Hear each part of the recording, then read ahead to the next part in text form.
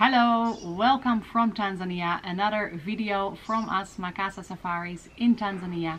And this time I would like to talk about how does a typical safari day look like. It is a common question, and of course I am the whole day busy answering all emails of people who would like to come to Tanzania. And a lot of people, when I talk about safaris and game drives, are like, but what is actually a game drive and how does that go? So sometimes I forget how, for me, how normal that already is. But when you have never been to Tanzania, you wonder like, how does that day look like when you're on safari? So this video, we're going to talk a bit more about that, and I want to explain a bit more about how a safari goes and what you can expect, without going into the details of each park, because of course that is different, but like the general day of a safari and a game drive. So when you book a safari in Tanzania, usually it's a few days, sometimes a week or a bit more, and then you make like a round trip through different parks, and so each park is a bit different. But you can say that each safari day looks like you start early in the morning and you end at the end of the day, obviously. And how do you exactly fill in those days? That is what we're going to discuss in this video. So when you're on safari in Tanzania, usually you have the same guide for all the safari days. So that's nice, because then you get to know each other a little bit, and the guide gets to know your interests a little bit more, and based on your interests and your itinerary, he can advise on how your days look like exactly. Usually you will start in the early morning, so going on safari is definitely not for those who like to sleep in, because the earlier the better, we always say. And Ngomi and myself, we are very early risers, very much morning persons, so we are always out there at 6 a.m.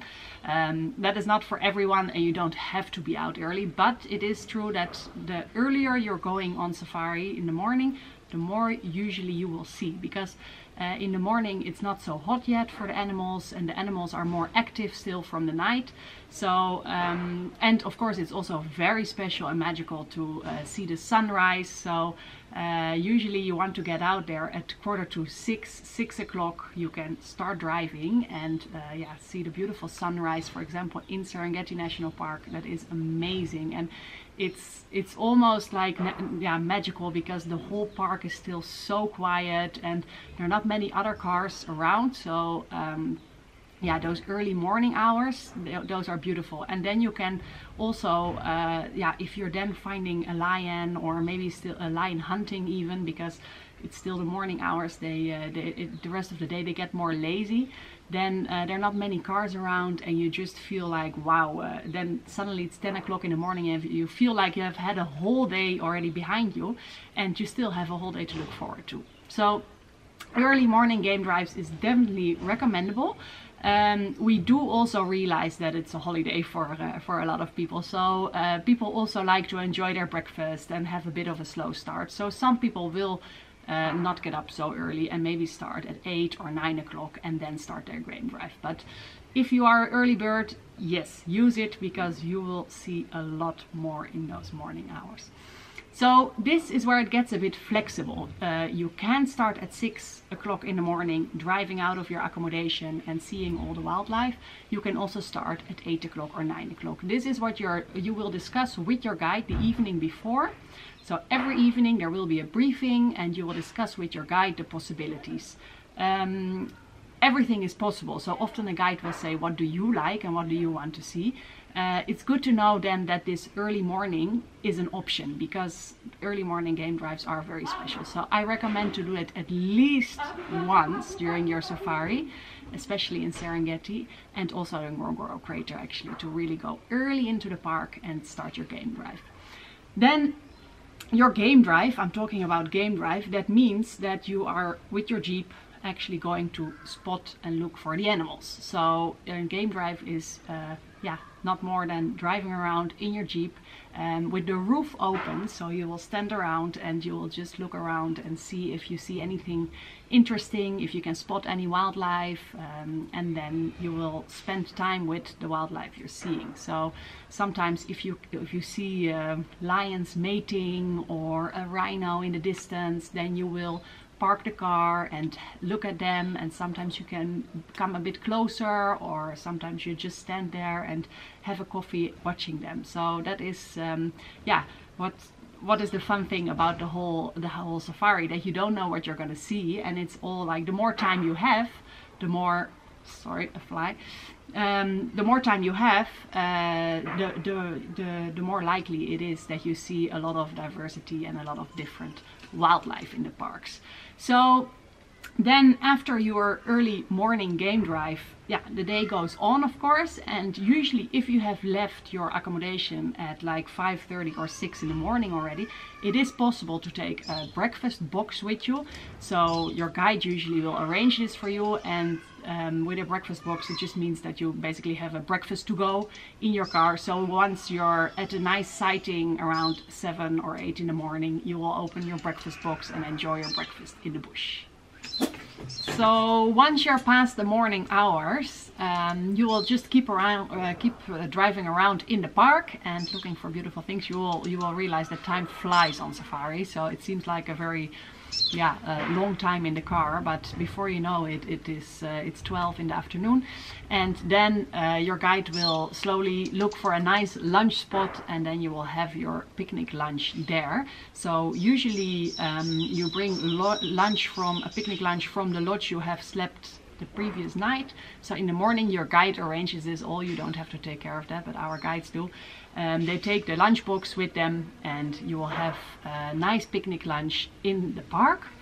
And then you will, after lunch, you will make another game drive, so look for more wildlife. And then towards the end of the day, the light will get very nice again, because you're getting that nice afternoon light, late afternoon light, and then the sun goes down and you will still see a bit of the sun setting, which is incredible in Serengeti National Park.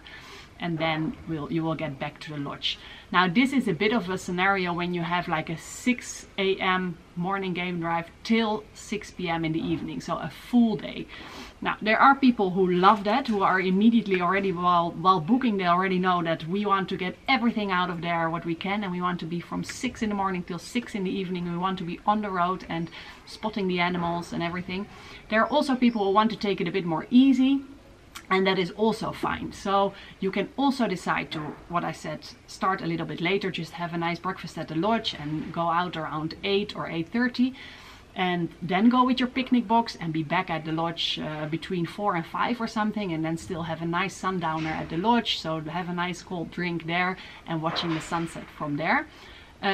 Or you can have an early morning game drive, go back to the camp or the lodge for a hot lunch, we say. So that means basically a lunch at the lodge. So not a picnic lunch, but a hot lunch. And then have a little rest and go out again in the afternoon. So you have different types of how your safari day might look. You have people who want to be the full day in the car. You have also people who want to be a few hours in the car, have a hot lunch at the camp, and then go out again to the park. So these are different ways to fill your day. You also can have most of the people actually who book with us, we do advise like 3 nights in Serengeti, so you have 2 full days there, and then you could do one day the one planning and the other day the other planning. It also depends if you're traveling, for example, with small kids. It might be nice to do a hot lunch at the camp, so you have a little bit of break from the long hours in the car. But it completely depends on how you like to travel. So of course it's the truth that when you go from 6 in the morning till 6 in the evening, you will see the most, because you're the whole time out there. You don't lose time by driving back and forth to the camp. Although those drives to the camp can also be very interesting, because wildlife is everywhere, so also close to the camp. But of course, when you're out there for 12 hours, you will have a higher chance of seeing a lot. So those who are going out there for full days, they will definitely see a lot. But even if you do it with a little break, you still see a lot. I mean, parks like Serengeti, there is so much wildlife, so that we've never had the complaint that people did not see enough. So that's a good thing to know. So then at the end of the day, you are back at your accommodation, and then you have dinner there. There is not another place to have dinner, so you will always have your evening meal in the accommodation where you're sleeping that night. And then usually safari nights are early nights, early off to bed. So you will eat around 7:30 in the evening, have your nice dinner together, and then you will make a plan with your guide for the next day, how that will look, and then you will slowly go to your room and shower and sleep, so that you can have the next morning and again an early game drive, maybe at 6 in the morning. So this is a bit how a typical game drive looks. This is a bit also, yeah, it's a bit the scenario when you're inside the Serengeti and when you have a few days, then you can also be flexible with the planning. Some people have a shorter safari and maybe only have 1 or 2 days in Serengeti. Then of course there's not much choice, and then I would advise to take everything out of it and just go from early morning to evening. And also when you're driving, when you're visiting, for example, Tarangire National Park or Lake Manyara National Park, which are a bit the smaller parks, usually you only stay 1 night. So then of course you also have, you might have still the transfer from Arusha to the park, and you only have the afternoon. So then you don't have these options of hot lunch back in the camp, or so then it's just you always travel with a picnic lunch and the guide will find a nice spot. But these are all logistics what you don't have to worry about while booking the safari, because our guides do that while you're here. And it's just, I think, good to know when you're booking the safari what are the options and how actually does a day look like. So I hope this video gave you a little bit more information about how a safari day looks.